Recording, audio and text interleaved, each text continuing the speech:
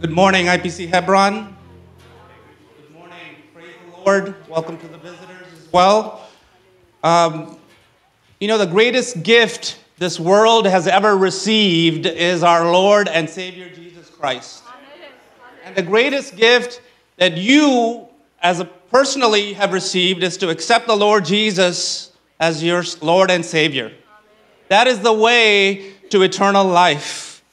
And so we've been studying the new and living way for the last many months. And we've studied about the new covenant, the new birth, the new heart, the new fruit, the new family, the new purpose.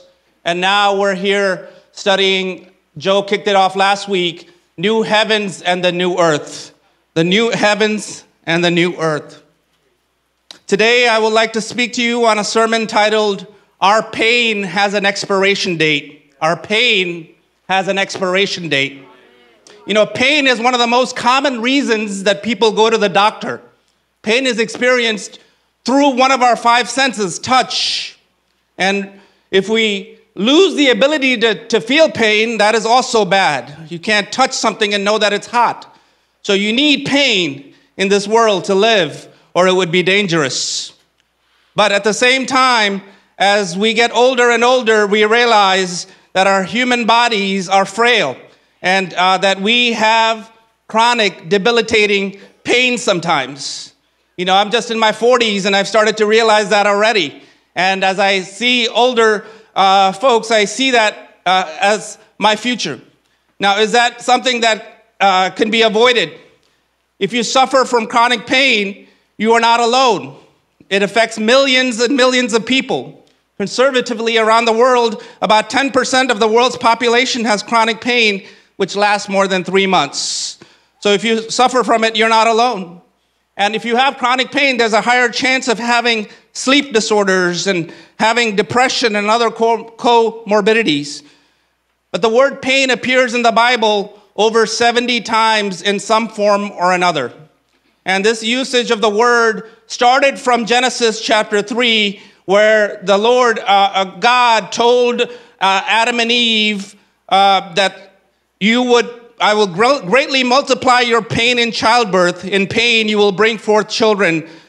Yet your desire will be for your husband, and he will rule over you. Genesis 3:16. And here the context is Adam and Eve had sinned, and the pain of childbirth had been put as a consequence of their sin upon them. But even if because we are born as human beings, we have original sin, and therefore we are all subject to pain that the earth or nature had to endure, and we as human beings have pain as a part of our life. Jesus Christ also suffered pain, suffering, when he came into this world, taking the form of human flesh.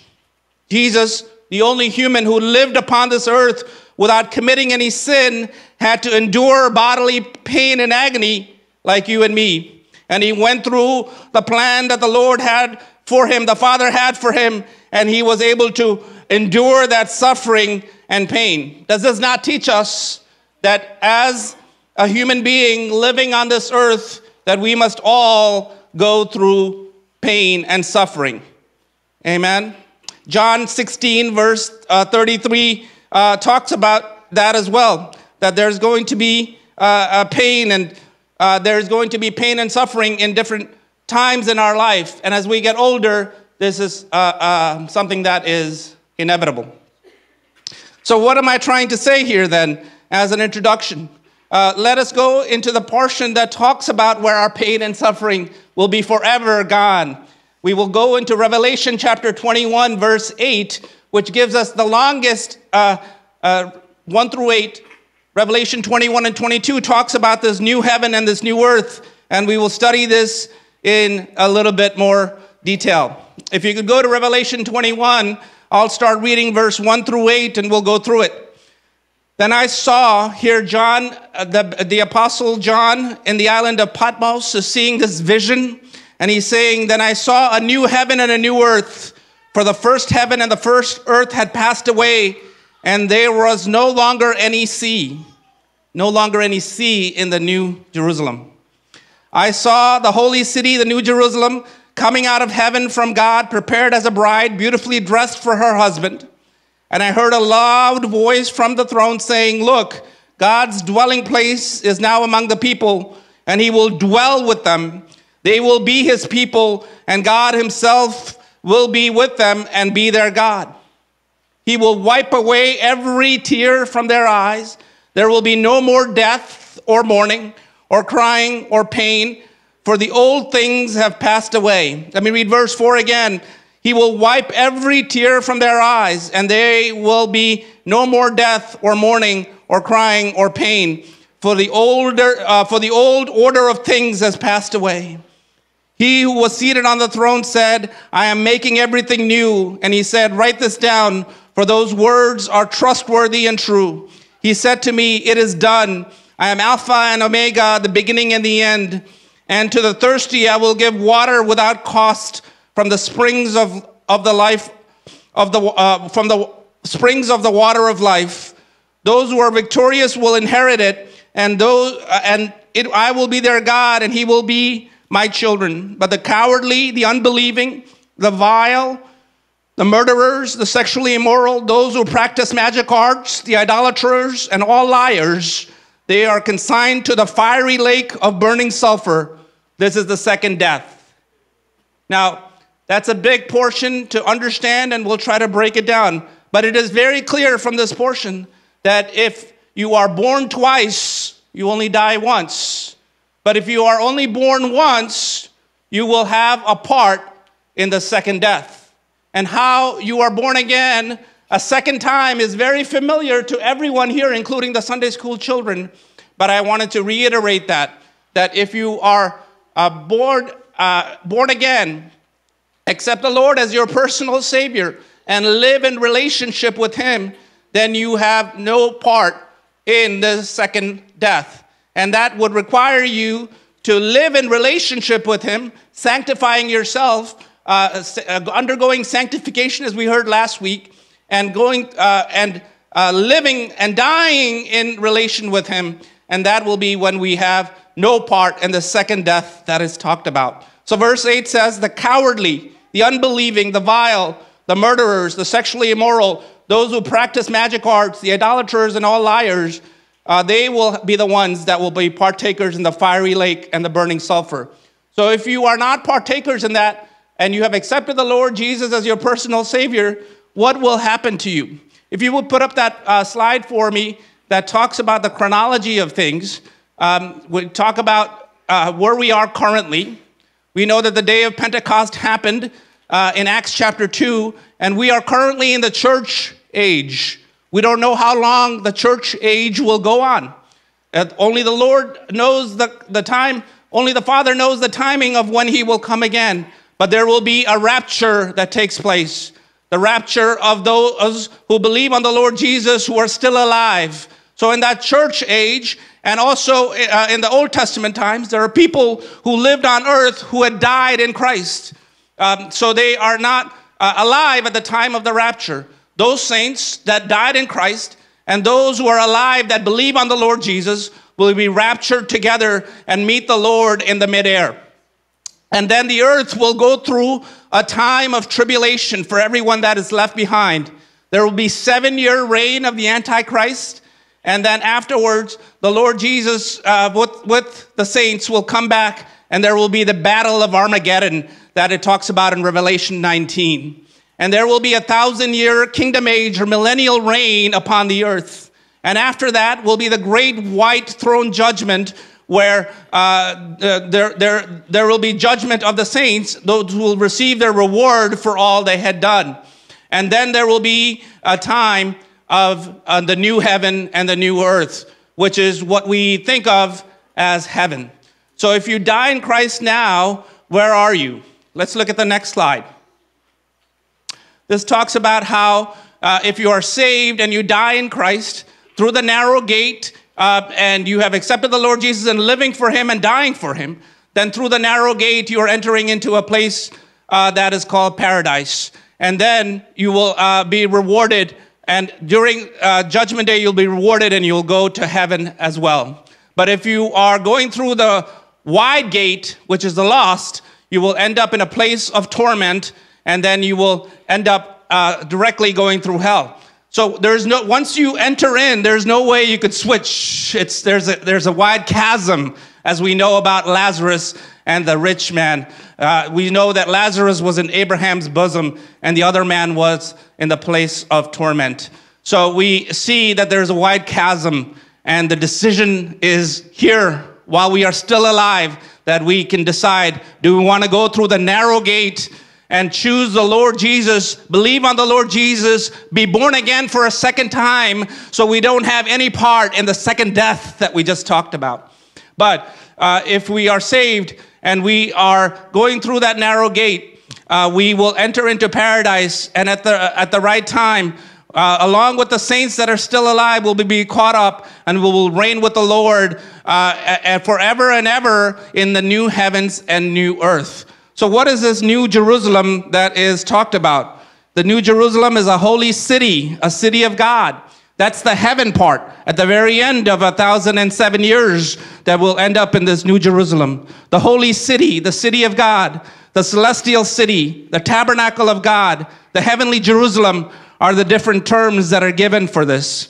Hebrews 11:10, as Joe mentioned last week, Abraham, looking forward in faith, said, we are looking forward to a city that has foundations, whose designer and builder is God. It is described in Revelation 21 and 22 about this new Jerusalem. And at the very end of all age, man will either go to New Jerusalem or will go to the place of hell and burning sulfur that we just read about. So God is doing a complete makeover of heaven and earth, better than any extreme makeover on HGTV. The Lord is making a complete makeover. If you look at verse 1 and 2 of Revelation, it says that the old earth and the old shall pass away, and there shall be a new earth and a new heaven. And then in Isaiah 65, verse 15, we see the prophet is saying that this place, I create a new heaven and a new earth. The former shall not be remembered, nor come into mind. Isaiah sees a place of gladness, rejoicing, joyfulness, where the animals will live together and no harm will be done to each other. Apostle Paul also talks about this in 2 Peter chapter 3, verse 12. But according to his promise, we are waiting for a new heaven and a new earth in which the righteous will dwell. I did a little bit more research about this new Jerusalem. It is, Bible scholars say, about 1,400 meters long, wide, and high. To put that into perspective, it is a cube, essentially. And if you take the space from New York all the way to Houston, and then also go in the other direction towards Montana, that'll be the length and the width, but then there's also the height. If you want to go to space, it's only about 70-something miles. So 1,400 miles is way taller. And so there's so much real estate. If you don't have any real estate on earth, you don't need to worry, because the Lord has so much real estate for us. If there's Bible scholars who have counted it that said that even if every person that has lived on the earth has accepted the Lord Jesus, which we know is not true, there's a bigger crowd going to hell, because wide is the gate, that there will be much real estate for each one of us. The ultimate fulfillment of God's promise and God's goodness is manifest in New Jerusalem. So who will be the residents of this New Jerusalem? It'll be God's redeemed children who have entered through the narrow gate, who have died in Christ or were living for him at the time of the rapture. That is who will end up in New Jerusalem. This kingdom in New Jerusalem will be in contrast to the powers of this world, Babylon, that is mentioned in Revelation 17. And the people of this world will go to the lake of fire and sulfur that we just read about in verse 8. So as a summary of this portion that is in Revelation 21, verse 1 through 8, let me say there are 4 points that I'd like to bring out. I want you to imagine with me, if you get to New Jerusalem, what will be that experience like? You will be overjoyed by the dazzling beauty. You will be overjoyed by the dazzling beauty. If you study Revelation 21 and 22, you'll see that it has foundations of precious stones. There's streets of gold. There is gates of pearl. There is light of the glory of the Lamb of God that will light up the place. And in the center of that city will be a tree of life, and the leaves of that tree will be the healing of the nations. And there will be a river of life that flows out from the throne of God. So it will be a place of dazzling beauty that we will be overjoyed with. And that's not anything, that's an exaggeration, because it is directly out of Revelation 21 and 22. And then we will be overwhelmed by its holiness. In just this two portions, Revelation 21 and 22, 3 times it talks about how this is a holy place. A holy place. So people that are not holy have no part in this. And we become holy by the righteousness of the blood of Christ. So accepting the Lord Jesus and living for him and living in communion with him daily and being covered in his blood is the way. There will be no lies there. There will be no shady deals, no politics, no foul words, no evil images. There will be no crime, no violence. It will be a place of pure holiness. The third thing that is the main focus of my message, you will be able to obliterate all the evils or ills of earthly life. There will be no more death. Death will be defeated once and for all in this New Jerusalem. There will be no more mourning. There will be no more tears. There will be no more pain and suffering in New Jerusalem. Amen. But more than any of this, you will be overcome by the beauty of our Savior, and we will see his face, not a veiled face, but we will see his face, face to face, and he will be with us, it says. God will commune with his people like he had desired in Eden and was lost in chapter 3 of Genesis. God is going to be with us, and we can forget about everything else. Even though we have streets of gold and we have dazzling beauty all around us, we will not be worried about that. We'll be just worshiping our Lord. We will be looking at the face of the one who saved us, our Savior, and we will be with the Lord forever and ever and ever. While this is something that is in our future, 1,000 or so years after the rapture, we will have something to look forward to. In Romans chapter 8, verse 18 to 23, it talks about the future glory that we will have. For I consider the suffering of this present time not worth comparing with the glory that is yet to be revealed to us. For the creation waits with eager longing for the revealing of the sons of God. Even creation, everything in nature is waiting for this. But not only creation, it says, we, the firstborn of the fruits of the Spirit, the ones that have the Holy Spirit, will groan inwardly as we wait eagerly for the adoption as sons, the redemption of our bodies. Yes, we are adopted in Christ, but the final papers of our adoption papers will be signed in New Jerusalem. We will be adopted and be living with him forever and ever. Amen. So our pain on this earth is temporary. Our pain upon this earth has an expiration date. Amen. With the eternal hope given to us, we're able to face anything, including pain that comes our way in this temporal and fleeting world. A Christian may groan, yet he has a hope that one day he will live pain-free, eternally, forever and ever with the Lord. Let me repeat that. A Christian may groan. That word is sustenazo, which means the pain or the groaning of childbirth. There is trouble upon this earth. And it is not just because of Adam's sin. That is what the Lord said. You will have trouble in this world. Even the Lord Jesus, who was without sin, had to go through trouble. So there will be sickness. There will be cancers. There will be other problems in this world. Yes, but we are groaning. We are waiting eagerly for a future place where we will not have any more pain, where we will not have any more suffering. Let us keep that eternal perspective as we go forward. I want the worship team to come up, and as we will look at a song and certain lyrics together soon and very soon. As the worship team's coming up, you're welcome to stand to your feet. Soon and very soon, written by Andre Crouch.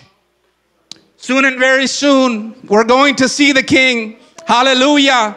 Hallelujah. We're going to see the King. Yes, no more crying there. We're going to see the King. Hallelujah. Hallelujah. We're going to see the King. No more dying there. We're going to see the King. Hallelujah. Hallelujah. We're going to see the King. Then it says, should there be any rivers we must cross, should there be any mountains we must climb, God will supply all the strength that we need and give us the grace till we reach the other side. We will have people from every nation. God knows each of us by name. Jesus took his blood and he washed our sins and he washed them all away. Yeah, there are some of us who have laid down our lives, but we all shall live again on the other side in New Jerusalem.